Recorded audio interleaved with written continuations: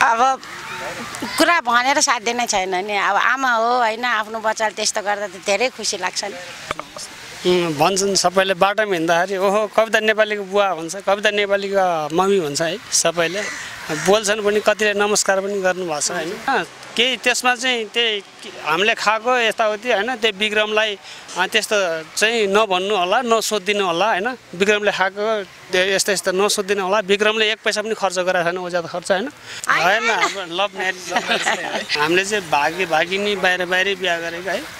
अनि पछाडि 1-2 वर्ष भएपछि सबैलाई थाहा भयो। राम्रो बानी भन्ने त अब त्यो पहिलाउनै सक्दैन होइन। अब राम्रो बानी भनेको कुरा अब ब्याहत गरेर ठाउँै छैन होइन। अब बच्चैदेखिको राम्रो बच्चा, राम्रो बानी, राम्रो बोली, राम्रो खाने, टाइममा सुत्ने, टाइममा खाने।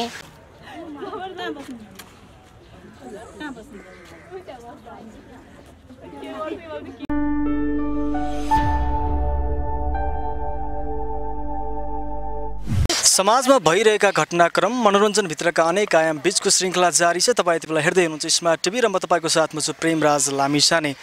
बुगी वुगीको रिजल्ट आइसकेको छ। उपाधि कविता नेपाली जित्नु भएको छ। आज हामीसँग हुनुहुन्छ कविता नेपालीका बुवा आमा। उहाँसँग हामी छोटो मिठो कुराकानी गर्नेछौँ। दुवैजनालाई स्वागत छ कार्यक्रममा। नमस्ते। खुसी हुनुहुन्छ? खुसी छ। भनौँ भने खुसीको कुनै सीमा अझै बाँकी छैन होला कुनै कुरामा? खुसी, धेरै खुसी छ। धेरै खुसी भएर फेरि धेरै खुसी पनि हुनु हुँदैन। ठिकै खुसी छु होइन। धेरै खुसी भयो भने फेरि हुन्छ मान्छे। कस्तो अब कुरा भनेर साध्य नै छैन नि। अब आमा हो होइन, आफ्नो बच्चाले त्यस्तो गर्दा त धेरै खुसी लाग्छ नि। हरेक बाबुआमाको सपना हुन्छ छोराछोरीले राम्रो गरून् अनि सबैले चिन्ने हुन्। त्यो आज समय आएको छ र त्यो समय आइसकेको छ। तपाईँलाई कस्तो अनुभव भयो? अब के अरे नानी अब त्यहाँसम्म आएको सबैले चिन्नु भएकोमा होइन धेरै गर्व लाग्छ। हिजो उसलाई चिन्दैन थिएन, आज सबैले चिन्छ, त्यसमै गर्व लाग्छ।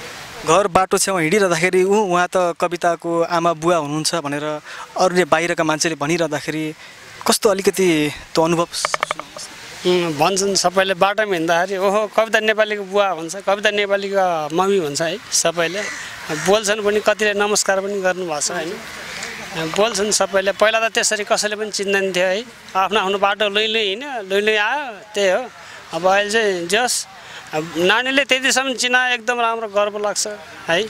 त्यही हिजोको त्यो सङ्घर्ष आज यहाँसम्म आइपुग्दाखेरि जीवन कस्तो लाग्छ तपाईँलाई? ठिक लाग्छ, खुसी लाग्छ, राम्रो लाग्छ पहिलाको भन्दा होइन। अब के भन्छु भनेदेखि दर्शकमान होला सबैलाई म अब कविताले चाहिँ हामी सबैलाई चाहिँ चिनायो। दर्शकहरूले चाहिँ विदेशमा बसेर छरेर बस्नुभएका, दुःख गरेर चाहिँ बस्नुभएका नेपाली दाजुभाइ दिदीबहिनीहरू, यहाँ नेपालका दर्शकहरू सबैलाई म धन्यवाद दिन चाहन्छु। कवितालाई भोट हालेर चाहिँ यहाँसम्म पुर्याइदिनु भयो। र एउटा म मिडिया मार्फत पनि भन्न चाहन्छु कि कवितालाई जति पनि सहयोग गर्नुहुने, विदेशबाट नेपालबाट सहयोग गर्नुहुने महानुभावहरूले त्यो हामीले त्यो रकमको चाहिँ नै सबै रिचार्ज किनेर चाहिँ होइन के अरे कवितालाई हामीले भोट गरिदिएका छौँ। त्यही गर्दाखेरि होइन केही त्यसमा चाहिँ त्यही हामीले खाएको यताउति होइन, त्यो विक्रमलाई त्यस्तो चाहिँ नभन्नु होला, नसोधिदिनु होला होइन। विक्रमले खाएको यस्तो यस्तो नसोधिदिनु होला। विक्रमले एक पैसा पनि खर्च गरेर छैन, ज्यादा खर्च होइन। म त्यही भन्छु, म मिडिया मार्फतै म सबैलाई त्यही भन्न चाहन्छु। त्यही हो।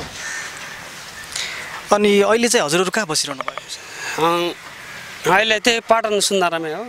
कति वर्ष भयो त्यहाँ बस्न थालेको? लगभग त्यो एरियामा बसेको म चाहिँ नि तपाईँको 54 सालमा बिहा भयो हाम्रो। भन्दाखेरि 54 साल 9 महिना, त्यो 54 साल 55 सालदेखि चाहिँ हामी बसेको।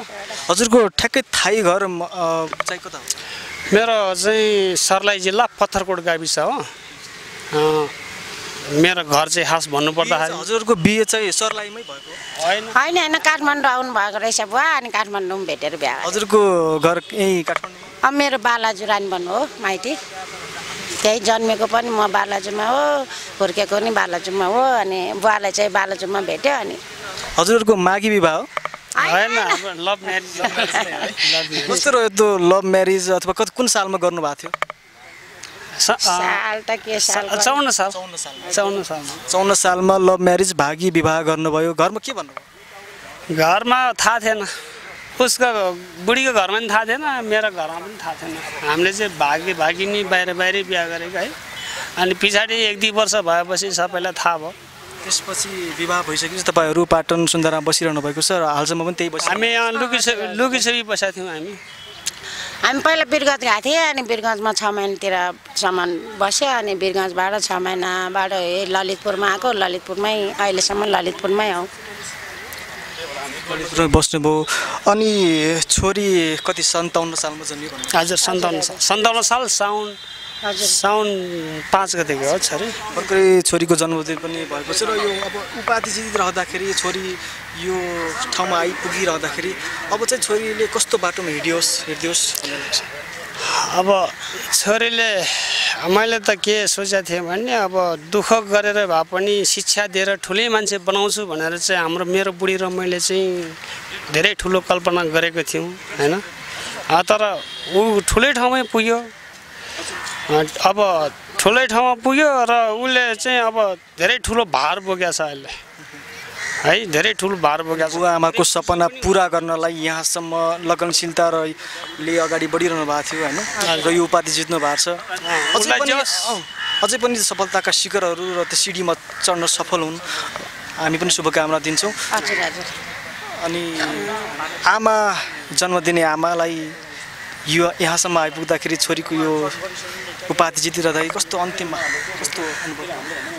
धेरै के अरे राम्रो लाग्यो, खुसी लाग्यो, किनकि बच्चाले राम्रो काम गरेको जस्तो लाग्यो होइन। अब हामीलाई त यो बुगी सुगी भनेको थाहा थिएन नि त। अब अहिले आएर थाहा पायो, थाहा पाउँदाखेरि मेरो नानीले राम्रो काम गरेको रहेछ जस्तो लागेर धेरै खुसी छौँ हामी होइन, बच्चाले त्यस्तो काम गरेकोमा।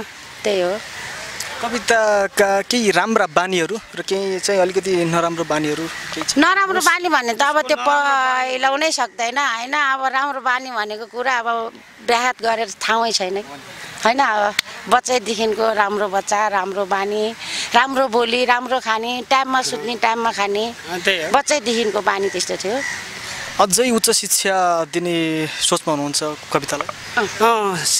अब पढाउनै पर्छ उसलाई, नपढाइ त हुँदैन। पढाइ पुगेकै छैन है। हाम्रो सोचाइ नै त्यही थियो पहिलादेखि नै, शिक्षा दिने उसलाई, शिक्षा दिने ठुलै मान्छे बनाउने भनेरै हामीले सन्तानमा जन्माएको हो। र उसले आज पुरा पनि गरेको छ। उसको काम गर्ने छँदैछ, उसको काम पनि गर्दै गर्छ, उसको शिक्षा पनि दिइरहन्छ उसले। त्यही हो, आएको रकमहरू पनि उसको शिक्षामा पनि हामी दिन्छौँ। खेलाडी पछि डान्सर पछि अब छोरीलाई कुनै चलचित्रको पर्दामा देखियोस् भन्ने चाहना छ कि छैन? अब त्यो त अब देखिन्छ होला, यहाँसम्म देखियो भने पछाडि पनि देखिन्छ। हेरौँ अब नानीले कहाँसम्म गर्छ होइन, त्यो बाउ आमाले सोच्ने कुरा होइन, बच्चाले गर्ने कुरो हो होइन। जस अब हेर्दै जाउँ, समयले कहाँबाट कहाँ पुर्याउला, त्यो अब भोलि आउने दिनहरूमा थाहा हुन्छ कि अहिले थाहा छैन होइन। अहिले राम्रो गरिरहेछ होइन। त्यही र अन्त्यमा के भन्नुहुन्छ दर्शक भएन? त्यही हो, दर्शक अब विदेशमा बस्ने, नेपालमा बस्ने दाजुभाइ दिदीबहिनीहरू सबैले मन पराएर कवितालाई भोट गरेर जिताइदिनु भयो होइन। म सबैलाई दुःख गरेर यत्रो काम नभनिकन केही नभनिकन यत्रो दुःख गरेर चाहिँ हजुरहरूले भोट गरेर चाहिँ कवितालाई जिताइदिनु भयो र म सबै दर्शकहरूलाई म धन्यवाद दिन चाहन्छु। कविताको तर्फबाट पनि, बुढीको तर्फबाट पनि, मेरो तर्फबाट पनि सबैलाई त्यही भन्न चाहन्छु म। हजुर, हस्, नमस्ते। धन्यवाद। हामीले राख्ने हो कि होइन? धेरै ठुलो मान्छे बनाउनुहोस्, यता फर्केर कुरा गर्ने, अब नेपालले सबै कुरा गर्ने होइन। खुसी भयो, खुसी भएको देखेन मैले त।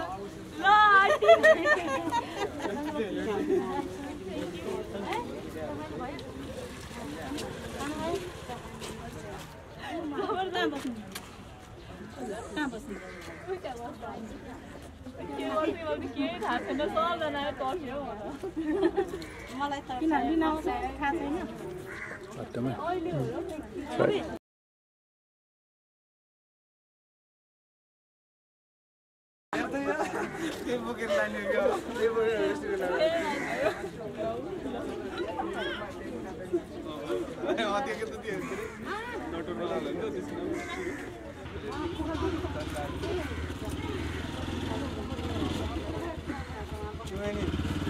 त्यसमा मात्रै भन्दा